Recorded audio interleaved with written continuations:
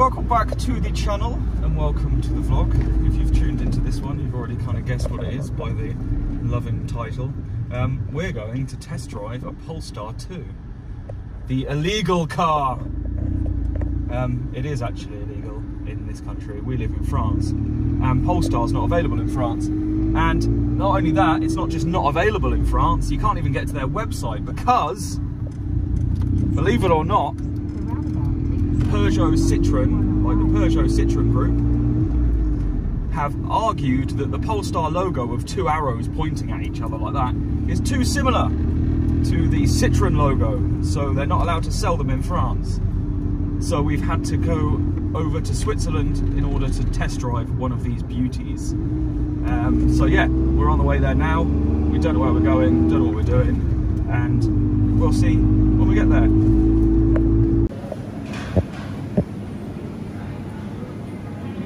Zach's eating a breakfast sandwich. We got Zach up too early this morning. He's not used to getting up early, so I set an alarm, it didn't go off, so I woke up late. Zach's back at school tomorrow, so he's going to struggle, but he's also not going to be eating salami sandwiches for breakfast. We arrived early, not early, we actually arrived on time. They told us to get here at 9:30 for our 10 o'clock pickup, but the shop's shut and the shop apparently doesn't open till 10, so I don't know how we could have done that. I will email their manager, Karen. So we arrived, obviously, plenty of time in Saline, and we just got a phone call, and the phone call was telling us, and we were like, oh, are you ready for us? Because we were waiting outside. No, they called us to cancel. When they told us to arrive, they called us to cancel. To be fair, the people that called us to cancel were the place, the boutique, the shop that we got told to pick up the keys from. So it's not their problem, but there's something wrong with the car. Which equally doesn't do well for the reputation of the brand. Yeah. But apparently someone from Polestar will call us. I will try and rearrange this, so the next time you see this, I'll probably add this to the beginning of the next one. Yeah, so next time when I see it. Or we just start off like this is going to be the video, and then we're going to say, oh, we got another thing, yes. And then... Yeah, so it will be the same video. So for you it won't be annoying and it won't be a gap between them, but for us it's annoying. So we're back. This is second attempt at driving the Polestar. Let's go out this way.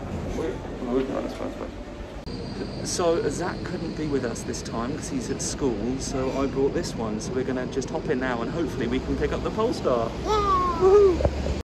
So we've got the car, it's just here. Lovely lady sorting out with the car. I've got the keys and everything, so we're going to take it for a drive and then we'll do a bit of a round circuit of it. So we're in the Polestar 2, me and my chief tester Harper. And the yellow seatbelt. Yeah, she's described them as golden seatbelts. So we had a bit of a walk round of the actual vehicle itself. First time seeing the Polestar, so getting in is super easy. It's Tesla-esque in that sense. To start it, it's really simple as well. You just got to take your little gear selector and just put it all the way back, and it will start everything up for you. So we're all sorted there. One of the things that she took us through that this has, similar to the Tesla when you've got that regenerative braking, so you've got this one pedal drive, which means if you're driving and take your foot off the accelerator, it will automatically brake for you. You've got different modes for it, so you've got standard, low and off. So if you've got it off, you just drive with the two pedals as normal, brake and stop. But you can see here when you change it, it tells you how much it's the effect it's going to have. So this is like that. So it means that if I have it like this, it's full one pedal mode. So as soon as I take my foot off the accelerator, it will brake. And creep mode as well.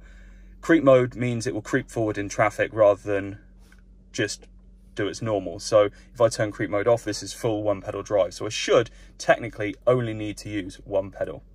With the steering feel as well, I can adjust that. So I can have obviously a different feel and feedback on the steering wheel. So, ooh, fancy. So that's quite cool as well. And obviously sports mode is what I'll be putting on later. With assist, we can see all of the assists we've got. We've got lane keep, driver support, adaptive cruise, driver alert. I don't know what driver alert is. It's got a coffee on it, so something. It's on anyway. Collision avoidance, And I suppose that's the similar sort of thing with collision avoidance too. Or maybe that's blind spot detection. I don't know, something like that anyway, but that's what it's got. We've got 99% charge, that's awesome. And what else do we have? We have all of the settings for locking, exterior lights, stuff like that. The display's actually quite nice. It's not too shiny, so it means one of the issues that I find in the Tesla is it gets super dirty super quickly. So this is a bit better with that.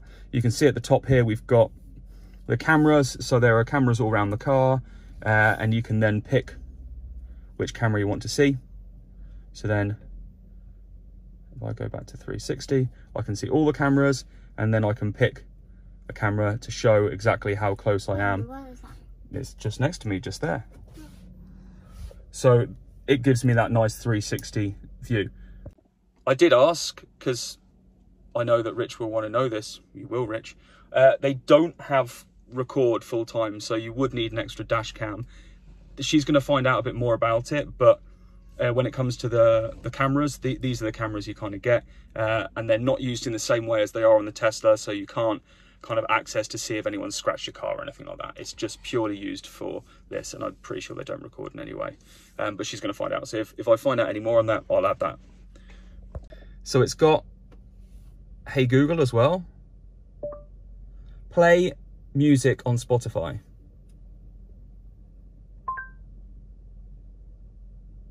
Yeah. That's obviously needs, maybe we need to test that one out. Hey Google, play some music on Spotify. Got it. Asking Spotify to play some music. Job done. So we've got the Google Assistant on there. Wait, I'll have to pause this. And obviously you've got the full Spotify on there, and it's got an account set up already, so we can just test it, but obviously you'd log in with your own account.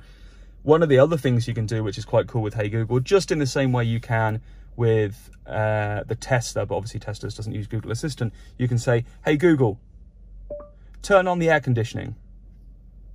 Got it. Turning on the aircon. So it does things like that. Ooh, cool.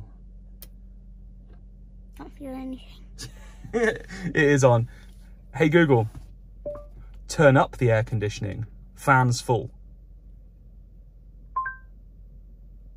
Sorry, I can't control that in this car.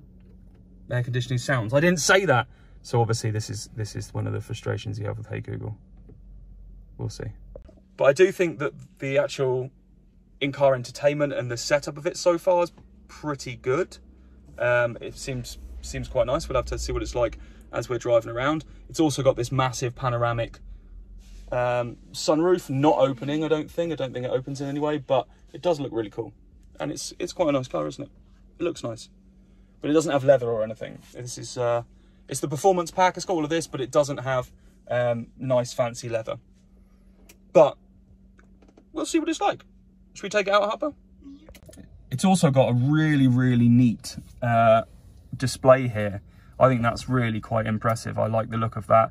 Obviously, it's got all the navigation, your speed and everything like that, and your range, everything you need right in front of you. So that's actually pretty cool. I quite like that. Oh, I nearly went. Right, seatbelt on, let's go. So first impressions are pretty good, actually. At first I was like, oh, it's not got much poke to it, but when you put your foot down, Harper, it goes pretty quickly, doesn't it? What do you think when you put your foot down? Very fast. Is it as fast as the Tesla, though? I don't know. Yeah, I don't think it's as fast as Tesla, even though it's the performance mode. But there is one thing that is really irking me. The indicators. Yeah, the indicators, as Harper's saying. What I do love, I'm liking the braking. I've got it on mild at the moment, or the middle one, not the full one. But I do really love the display. I know it's not like anything new, and a lot of new cars have this now. But it's really useful. I've got the sat nav up there, and it's nice. I like it. The sounds are decent, easy to use, everything like that. But listen to the indicator. You can hear it through it sounds like through the speakers. You might not be able to pick it up, but I'll see if you can. Can you hear that? It's like you know when you've got a speaker and something's interfering with it, and it's just giving you that like ticking noise through the speaker. It sounds like that, And I know that indicators are supposed to have a noise, and that's fine, but it just, I don't know, it just... It's annoying. If that's the only, if that's the only thing that I don't like about it, then I'll be happy with that. It's so far, it is really nice to drive. I'm not going to lie, it's a pleasant driving experience. But yeah, we're going to take it home because it's only 20 minutes away, and then we'll do a bit of a walk around so you can see what the car looks like. You said that we'll get some food. We'll get some food when we drop it back for lunch. Always thinking about food, that one. Always thinking about food. So we actually took the car back home because it's a nice little bit on the motorway. We can test that. So we did a bit of a test on the motorway, didn't we, Harper? Yeah. It's pretty quick, isn't it? When you put your foot down, it seems to change its response. So like, if you mash the accelerator really hard, it goes, obviously gives you full power. I mean, this sounds really stupid, but like if I push it down kind of like that all the way to the bottom, it seems to hit less than if you smash it right down.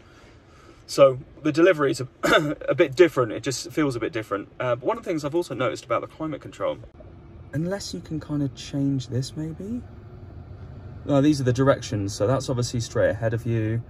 That's obviously upwards coming out the top. And auto is just generally in the middle.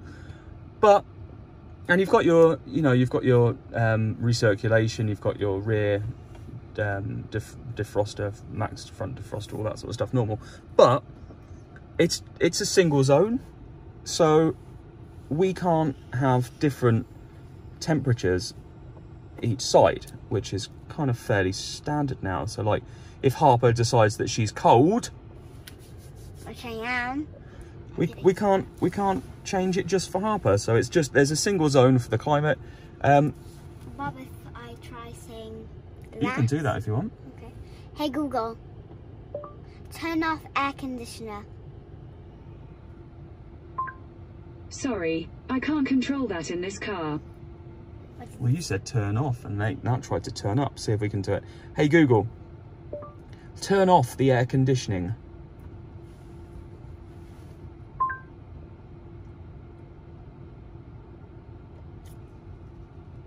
Sure, turning off the air...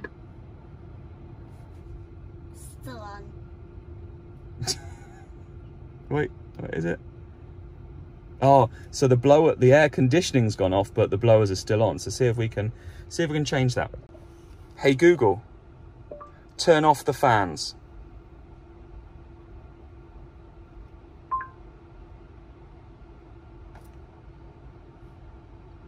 Can it do it? Okay, turning off fan. Yeah, see, there we go. We have to just know the right controls, that's all. All right, so let's go out and give you a quick overview of the outside of the car as well, so you can see what that's like. So it is a lovely day, so we'll just give you a bit of B-roll of the car so you can see a bit more of what it looks like. Lock and loaded, it's time for war. Ha! Tear it down, kick in the door. Yeah, I want it all, give me some more. Ha! I want it all, give me some more.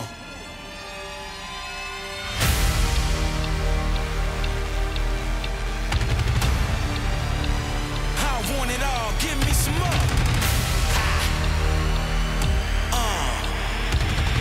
Yeah, kill 'em all, it's time for war.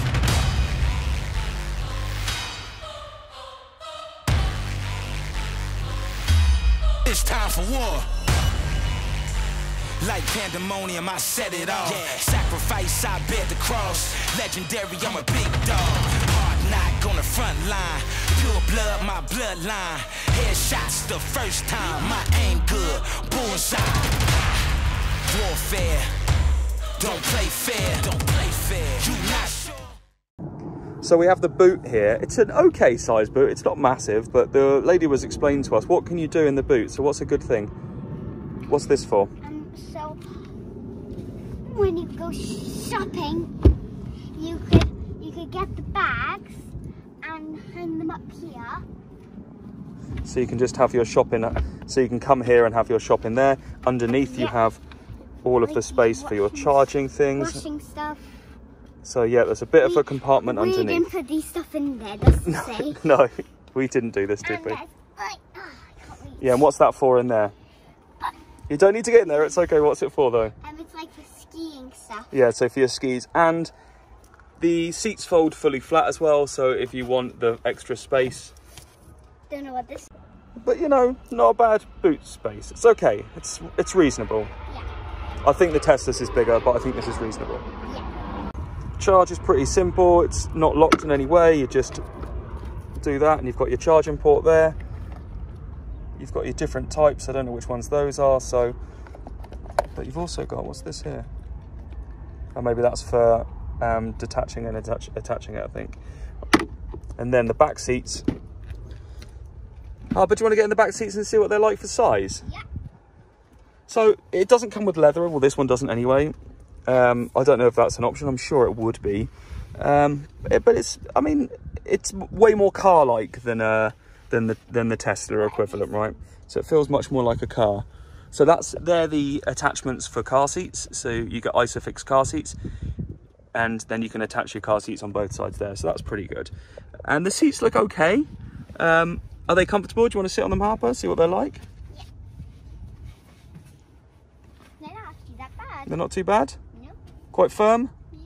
And they're the controls that you have in the back. So again, kind of less than the Tesla, but you do have heated seats in the rear. You've got a charging port, but no USBs or anything like that. You've purely got, unless that is USBs under there. Ah, yes, it is. So that's USB-C. So we've got two USB connections, two USB-C connections there, which is actually pretty good nowadays. Now we can charge stuff.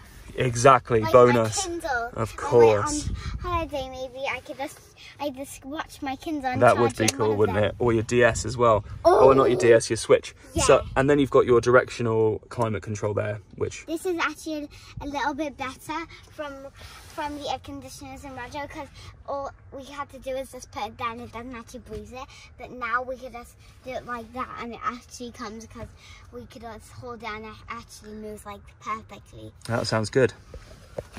You do have a front bonnet, or a frunk, which I'm going to pop open. But it's nothing to write home about. The one in the Tesla is much bigger. This one is actually, if I can remember how to open it, my finger's in there. Yeah. So obviously this is where all of the motors and stuff are underneath here. You do have a small little space here so you can put, but this is apparently where you tend to put all your charging things, so you have access to that, or whatever. You can put a hold all there, whatever. This is where you have access to your washer fluid, but that's about it. Washer fluid and a frunk. And also we could like put like stuff in here, and then we could just close it. Yeah, you could put a backpack or something. It's not a massive space there though, is it? But you could still put something, and then then if there's a little bit more stuff, you could just put them in there, like a Kindle or something, and then we could just... That's true. It's useful anyway, yeah. But just not massive. Yeah. From a general quality, like things like shutting the frunk there, shutting the bonnet, it feels okay. It doesn't feel badly put together in any way.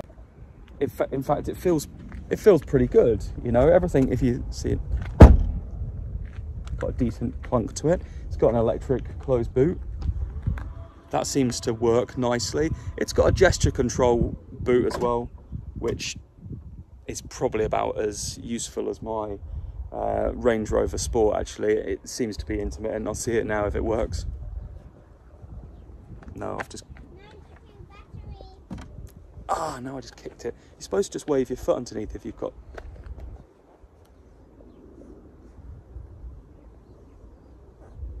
I've literally got the key here. The woman said, take the key, make sure you've got it on you, wave your foot underneath, and it will open. There we go. That's how long it took me to do that. So you can imagine how frustrated I would be if I had a handful of shopping trying to open that. It's not awful, but like most gesture control boots, yeah, amazing. The Polestar 2 is clearly no slouch compared to a lot of vehicles, but when you're comparing it to something like a Model 3 Performance, then even though you've got the equivalent of 443 in this one, which is the Performance, 443 horsepower and the equivalent 443 foot-pounds of torque, it only reaches 0 to 60 in 4.6 seconds. Now, you think only, I mean, that's pretty damn quick, but by today's standards, I don't think that's that impressive. I don't know if it's limited anyway, but it seems that the delivery of that 443 horsepower isn't actually that impressive. I mean, when you compare it to my 2004 4.2 litre V8 Audi S4 that only has about 360 horsepower, four-wheel drive also like this, that hits 0 to 60 in 4.1 seconds. With an electric vehicle, I would have expected that delivery to just be a little bit more crisp and a little bit more effective. So that's slightly disappointing, but I have to say that it doesn't actually feel that much of a slouch when you're driving it. It does feel very responsive and nice. So what I'm going to do now is take Harper, and I'm hoping that Zach gets home. This is where we test drove the Tesla outside our area doing the rounds around here. So he's scheduled to come home like now, really. But I'm going to do some circuits around here because it's an industrial zone and we can do some launches, things like that, and just see how it feels. I'll whack it in performance mode as well, or in sports mode, I should say, and see how that handling feels and see if it is reflected. So Harper, you are the chief test driver, I have to say. The woman said that this car is easy enough that even you could drive it. What do you think of the car so far? Can I put on the windshield? You want to put on the windshield. That is good. You want to put on the windshield. That is literally your review. Yeah. Anything else? Anything else you got to say? Anything you like about it? Anything you dislike about it? I know. Huh? The indicators. The noise from the indicators. Obviously, that's. Oh, and also. Oh yes. These tiny things. You're not a big fan of these handles. Like they are. In fact, they are slightly annoying. So, the door handles themselves, like. If you put one finger in there, yeah, you can do that and that, but anything more than that, so to speak. Also, you can't even fit your hand underneath. They're a bit kind of funny shaped.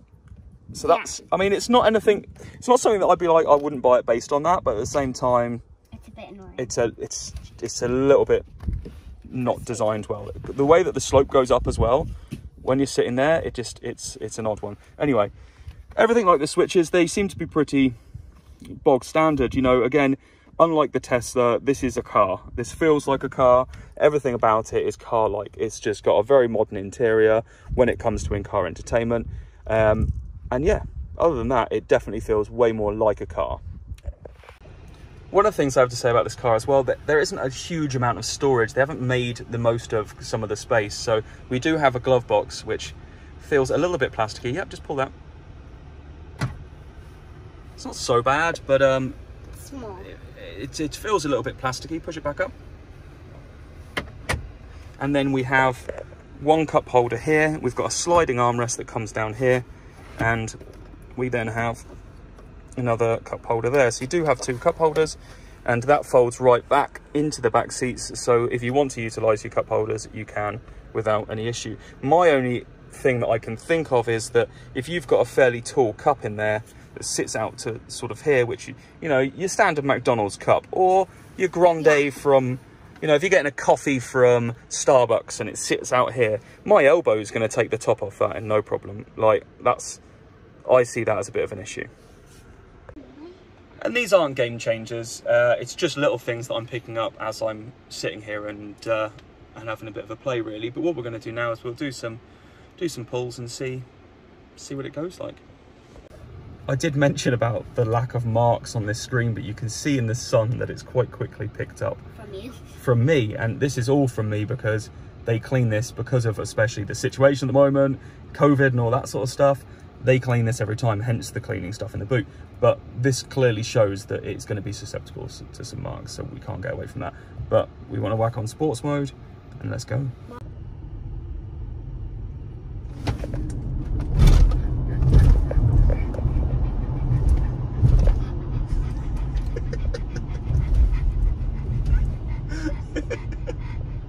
How is that? Is it fast?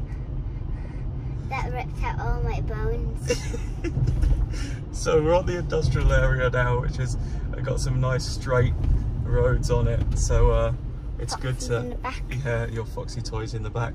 But let's just see, again, on the straight road, nice and straight, straighten her up, put your head back and...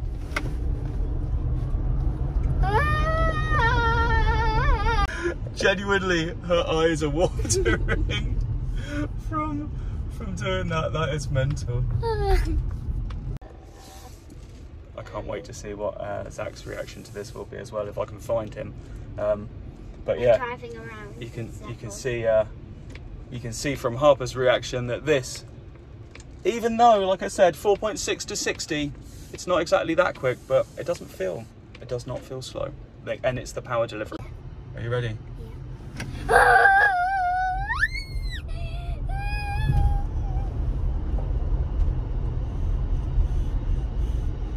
So that was basically 0 to 100 kilometers an hour. So that's your 0 to 60 time.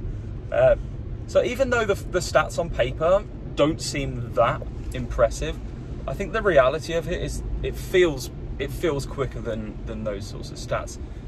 Like I said, this is in sports mode. It's got the performance pack, dual motor.